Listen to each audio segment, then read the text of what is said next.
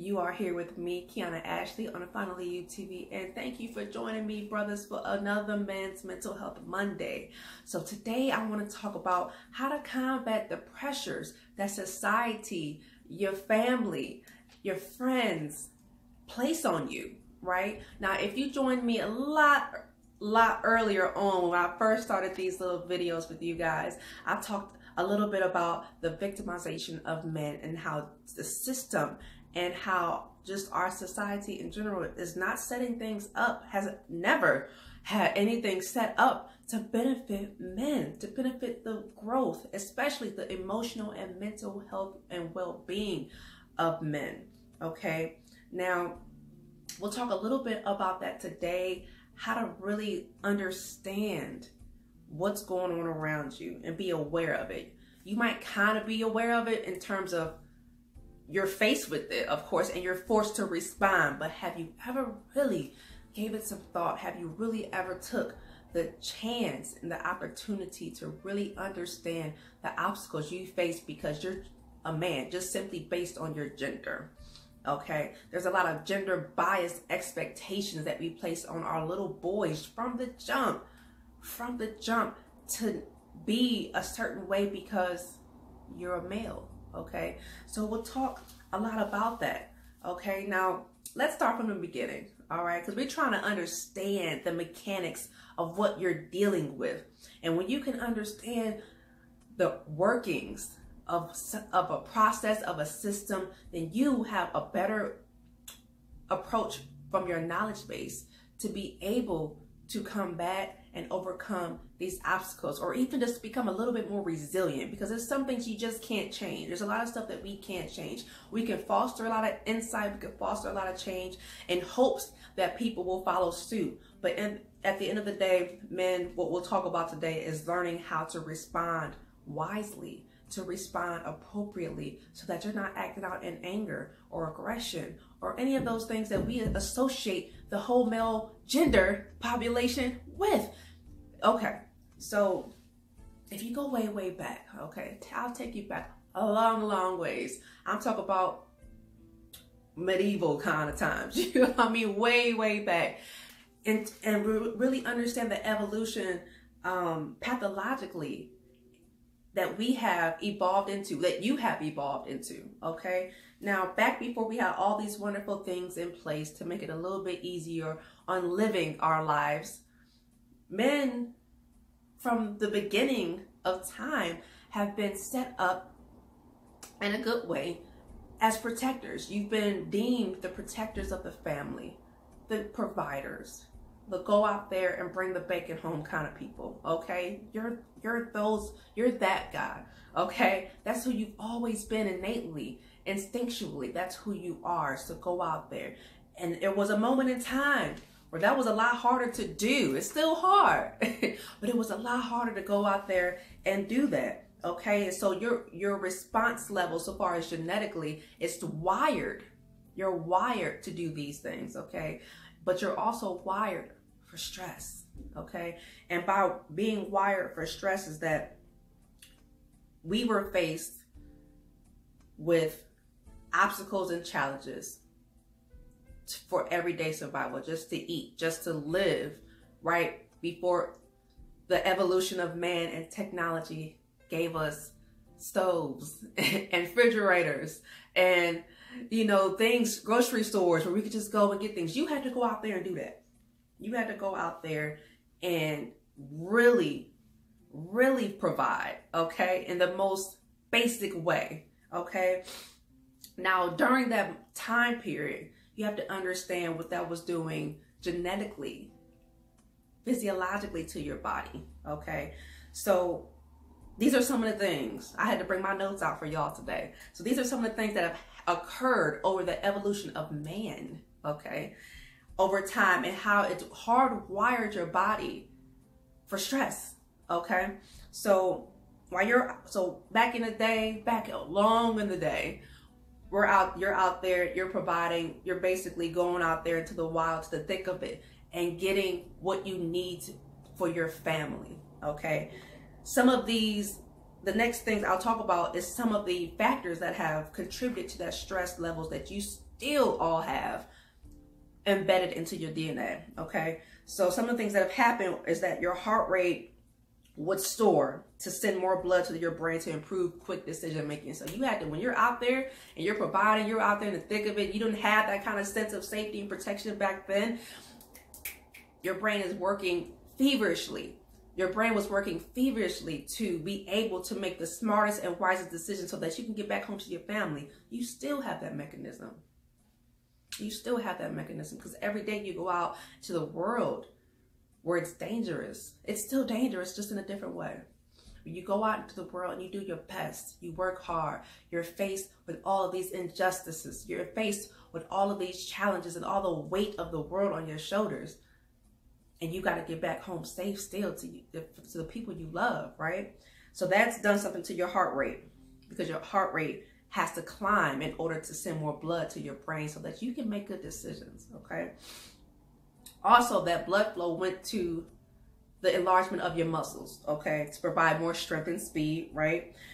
Blood sugar increased to promote more fuel for you to use for quick energy resources. So while you're out there moving and doing all this physical labor, your body is making sure that it's pumping enough blood sugar, okay, so that you can have the physical ability to handle this laborious day that you're having, that you have every day, okay? Also, your blood will clot more quickly to prevent blood loss sustained from damage while you're out protecting, whatever might have happened. As you know, men are more prone to having dangerous positions, dangerous jobs, okay? Which means you still have this same mechanism working for you. You still are faced with very life-threatening situations, okay? Which means that you are still working under these same conditions. It's just a different day. And it looks just a little bit different, okay? So what I'm basically saying is that your aggression, your stress, it's a byproduct of your environment, your fight or flight response, and you're always fighting. You're always fighting, okay?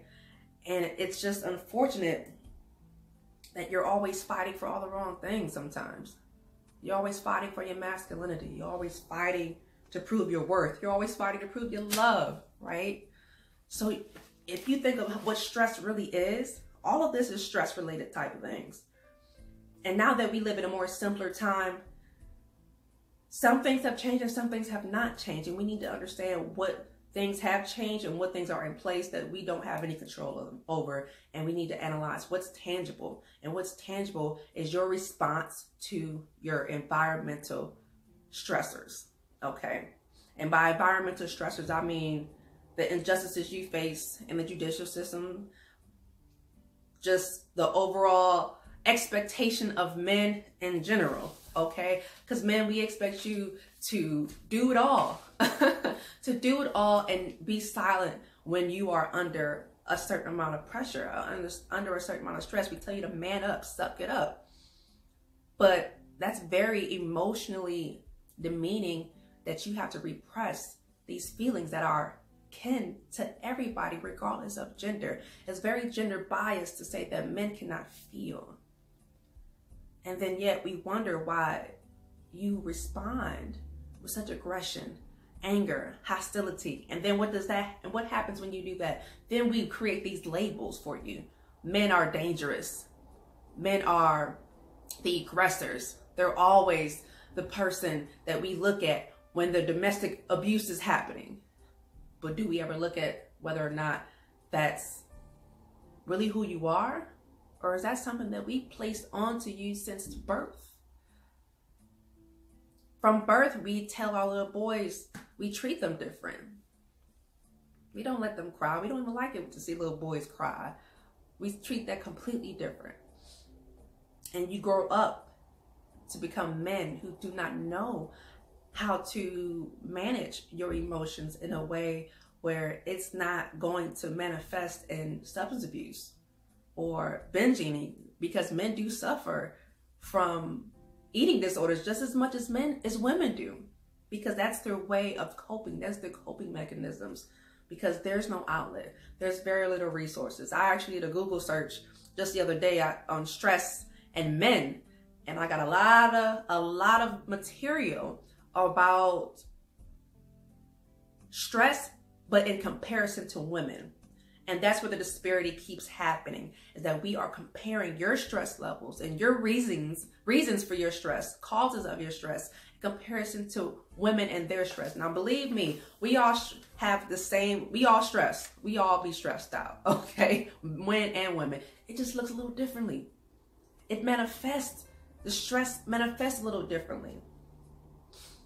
Women, we have that support system. Women, we have these workshops and these ladies' nights and all these lovely outlets that we are able to really truly express ourselves and get that support. Not only do you have an absence of the resources, you also have an inability to express those emotions in a space where it's okay, right? So why are you so angry? Why? They wonder why. You know, you have to think about it. Your whole life most of your life is a fight. It's the flight or fight response, always on, right? It's always on, because your masculinity is always at test, and your masculinity is that's what defines you as a man. And I get that. We get that. But we seldom really analyze what goes into being a man without placing these very gender biased expectations on you guys. You know, from the court system and the injustice system, that's a whole nother different ballgame. It's going to be really hard to infiltrate that to make a change, but it just always baffled me to sit there and watch so much injustice go on when most of the judges you face are men. They're men. And that just goes to reinforce that even male judges go to reinforce these gender biased treatments in the judicial system and overly empathize with women. Overly empathize with women. Even men, even you men have that thinking, that stinking thinking that women, they're so fragile and docile and they can't hurt anybody, and you know, they're never the aggressor. Some men have that mentality as well. But then there's some men who have been the victim and know that that's not always the case, okay? And like I said earlier, men are labeled as the dangerous ones because you are aggressive, because you can be hostile. But seldom do they really analyze where this hostility and aggression comes from and why is it so very specific to men, okay?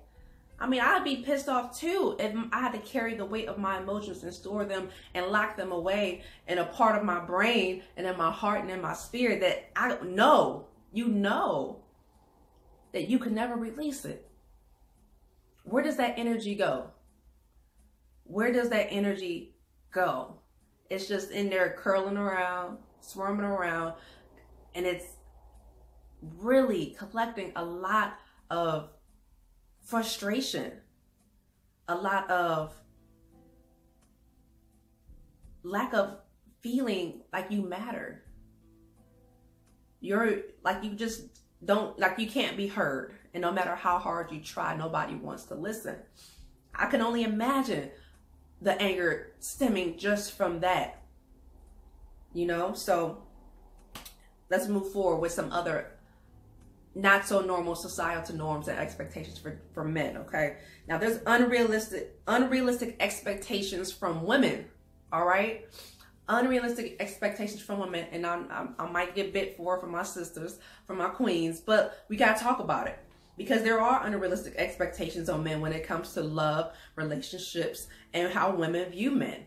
You know, many women, not all, but there's a good portion out there that feel like, men, you got to have it all together. Okay?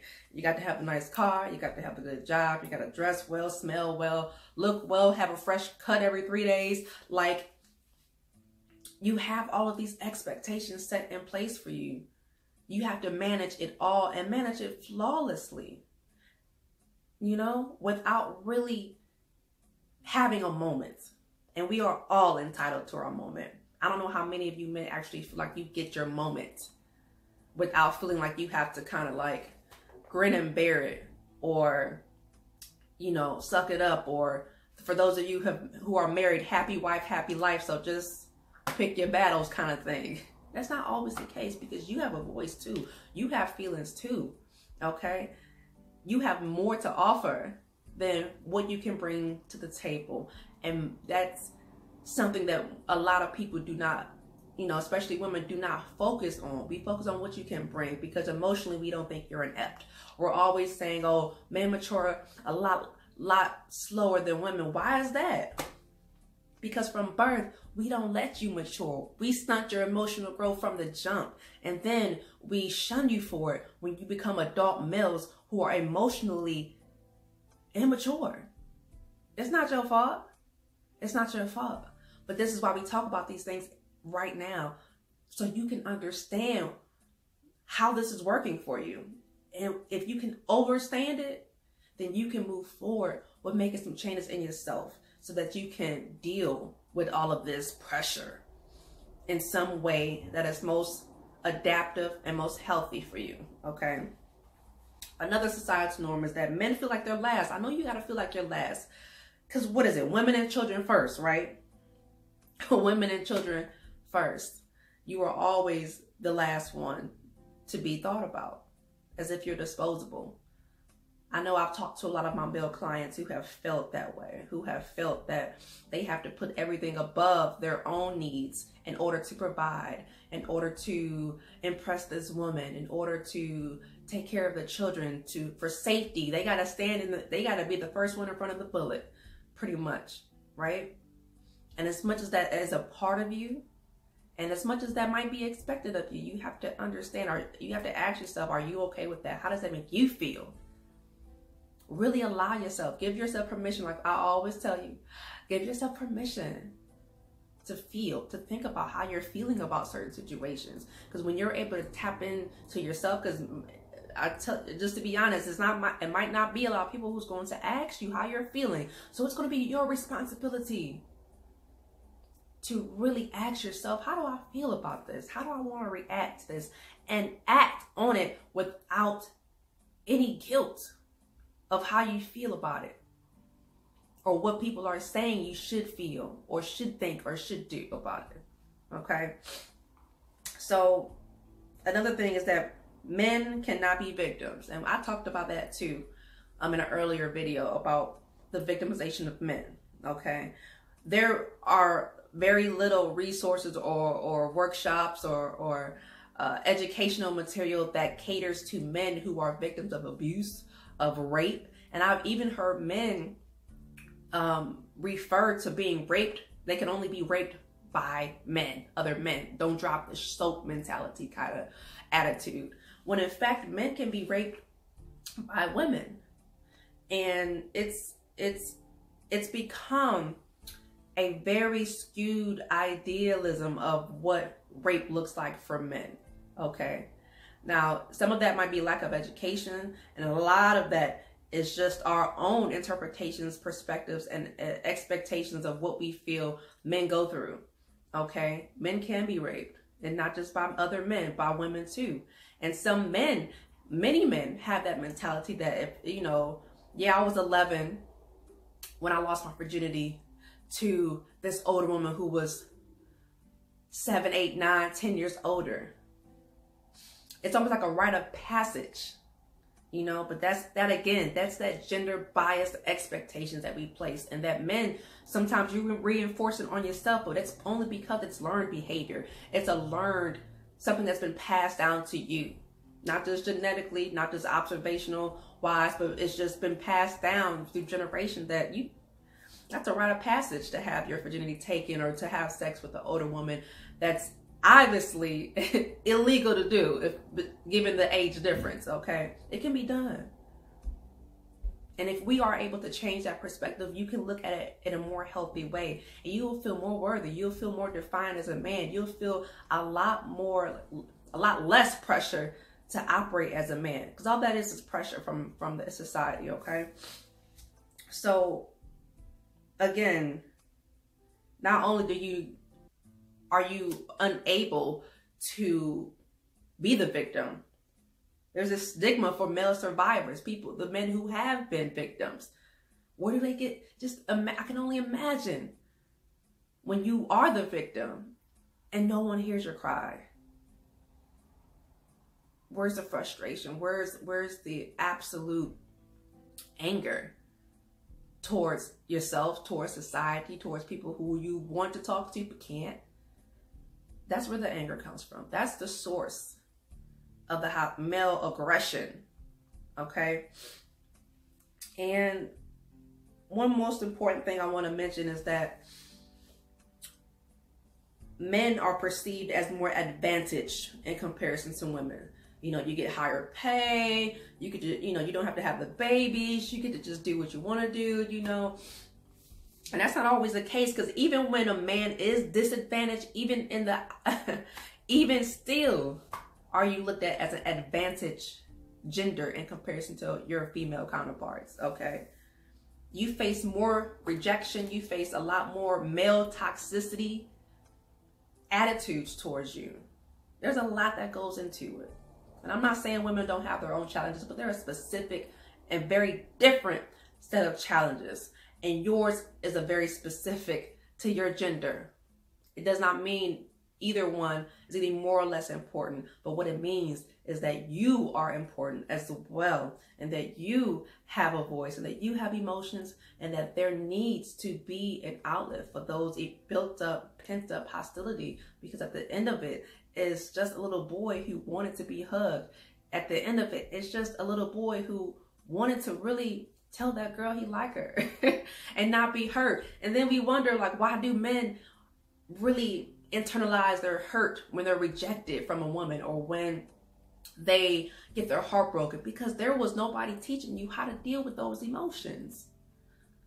You are emotionally inept to deal accordingly in the most adaptive coping ways to responses where it evokes an emotional response from you. So we really do label you in a bad way when it all comes from a very lonely place, right? So let's talk about a little bit of, now that you understand, okay, I want to talk a little bit about how to combat those stresses, because like I said, it's a lot out there. It's a lot to change everybody's mind. But what you can start with is changing yourself, changing your views, getting those resources, getting this knowledge, and getting the healing you need. Because once you understand, you can approach it a lot differently. And maybe it can relieve some of the stress that you're feeling, okay?